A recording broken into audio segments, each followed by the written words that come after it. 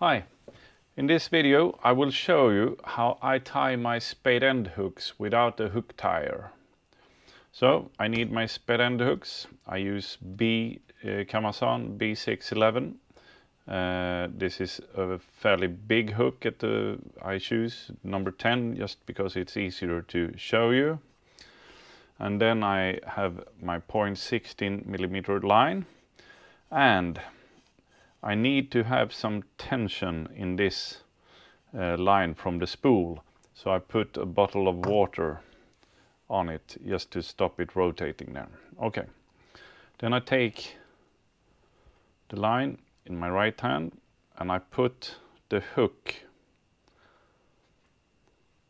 along the line like that, and I have maybe 15 centimeters, something, 20 maybe, sticking out. And then I pinch with my thumb and index finger right here in the hook bend, and then I take the end of the line and pull it round, and I do 1, 2, 3,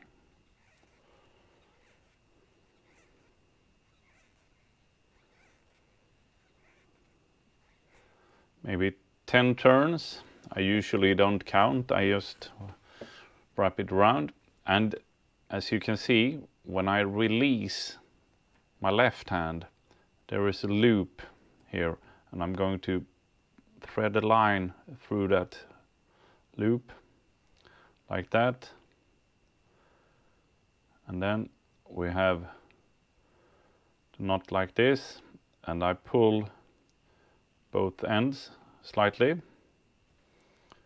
so the line tightens up along the shaft of the hook, and then I adjust the knot so the main line or the hook length line is coming in on the front of the hook,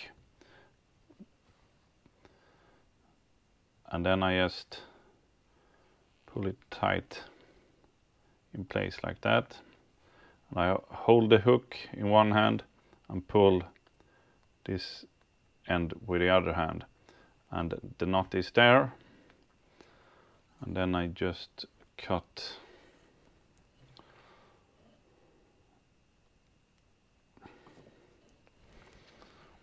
so that's how to tie the spade end hook. To make my hook length, then I use 2 toothpicks as marker. I just put the hook around one and I make a loop of the line on the other toothpick, and you can see it's 15 centimeters, and then I just make a loop on this end.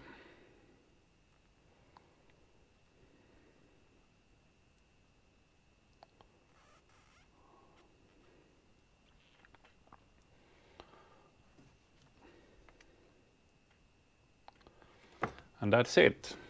That's my spade end knot I use. You can use a hook tire, but I found that for me it took more time to put the hook to fasten it in the hook tire than it takes to actually tie the hook itself.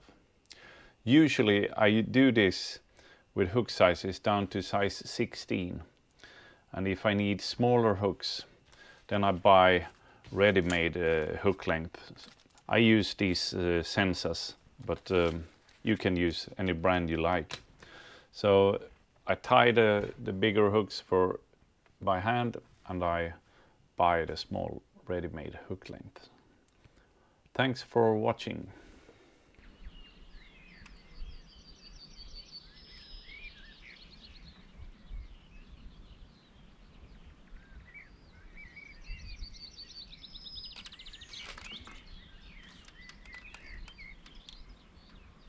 Ja, det finns spår här.